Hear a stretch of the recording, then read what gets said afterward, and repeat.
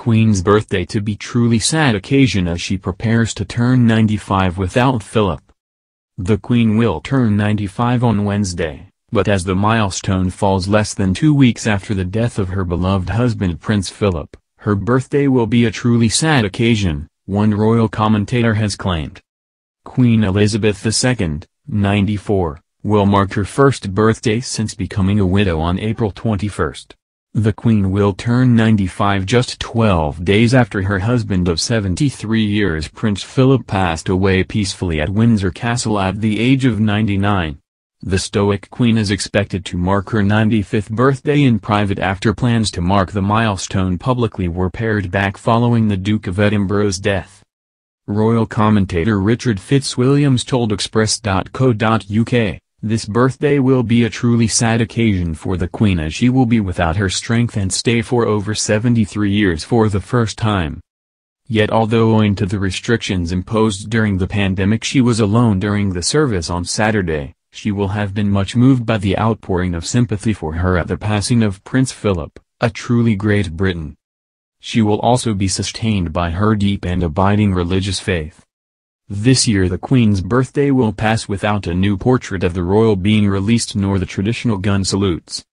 Mr. Fitzwilliams added, "This will be a birthday like no other, there will be no portrait released or gun salutes fired from the Tower of London in Hyde Park as is customary. It is thought that there will be a private family lunch and she will doubtless speak to members of her family virtually during a day when she passes another milestone. We shall miss the traditional commemorative portrait, as the release of photographs on the occasion of royal birthdays is a valued one and has included famous images such as those captured by Annie Leibovitz when the Queen turned 90. The Queen has shown her unwavering dedication to royal duty despite still mourning her husband," Mr. Fitzwilliams claimed. He added, "During her period of mourning, she has nonetheless carried out engagements and the message she sends is that of continuing dedication to duty, as she swore she would on her 21st birthday when she broadcast from Cape Town." As she remarked during the celebrations for her Silver Jubilee, "She made that promise in my salad days when I was green in judgment, I do not regret or retract one word of it. She has surely fulfilled that vow many times over and we are truly in her debt." 2 days after the Duke's death, the Queen's second son Prince Andrew touched on how his mother was doing following a service in Philip's honor at All Saints Chapel, Windsor. Speaking of his mother's bereavement, Andrew said Prince Philip's passing had left a huge void in her life. He said, "The Queen, as you would expect, is an incredibly stoic person. She described his passing as a miracle and she's contemplating, I think is the way that I would put it.